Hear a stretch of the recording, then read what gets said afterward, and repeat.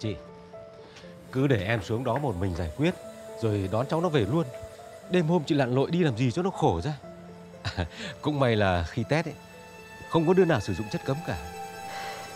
Tôi mà không theo xuống đó ấy, thử hỏi một mình chú có đủ sức lôi cổ nó về không? Mà cũng chỉ tại chú ấy, chứ toàn nuông chiều dung túng nó thôi. Cho nên lần này tôi phải nhờ con Phương nó xử lý cho đấy.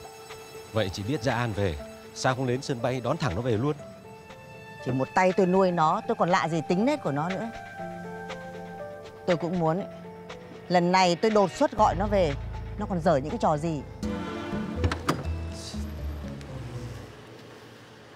Mẹ bố ở đây.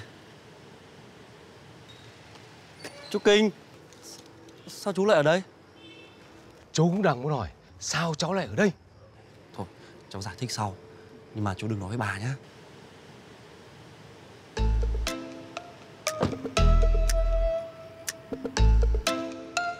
Bà. Lâu quá rồi không gặp nhỉ?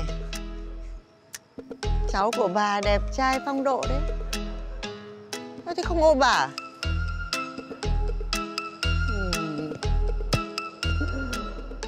Nào, bây giờ ấy, theo bà về nhà, chúng ta sẽ có cuộc nói chuyện thật là nghiêm túc. Nghe chưa?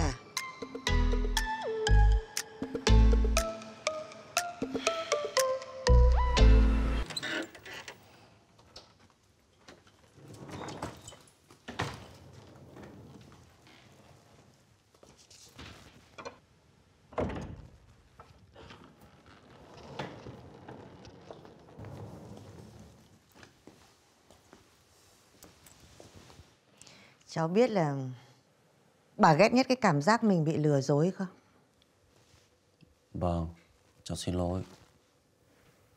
Thế bà hỏi này, suốt mấy năm trời cái chuyện học hành rồi đến vui chơi giải trí của cháu bà có cấm đoán gì không? Bà vẫn cho cháu tiền học hành đầy đủ đúng không? Nhưng mà cháu chưa muốn về công ty.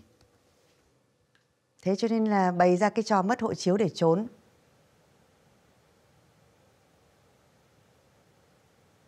Nhưng mà cháu thấy bản thân mình chưa phù hợp để tiếp quản công việc của công ty. Cái việc đấy của bà quyết định không phải của cháu. Thì cháu định không công ăn việc làm đến bao giờ?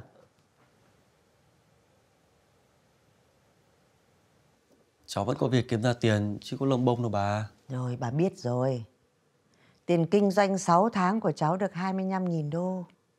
Được đấy chứ, đúng không? Sao bà biết? Thì bà có số phát ban kinh của cháu đưa. Chính cháu gửi cho bà hồi trước này.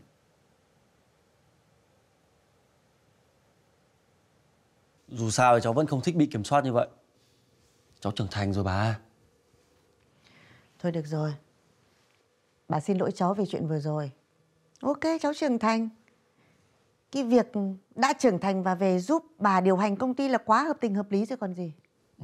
Thì bà đã thấy rồi đấy. Cái việc kinh doanh của cháu đang ổn mà. Bà rất ghét cái trò cứ thò chân xuống gầm bàn không lao động cái gì. Mất một chút nước bọt thôi kiếm bộn tiền. Bà nói thật đấy, cháu bỏ cái kinh doanh online đi, nó không bền đâu. Nhưng xu hướng bây giờ là như thế. Nhưng nhà ta ấy là nhà có nề nếp, có truyền thống. Cái chuyện cháu kế tục sự nghiệp, đấy là trách nhiệm cháu phải làm. 9 giờ sáng mai theo bà đến công ty, giới thiệu với mọi người. Nhanh đi ngủ sớm đi. Vâng.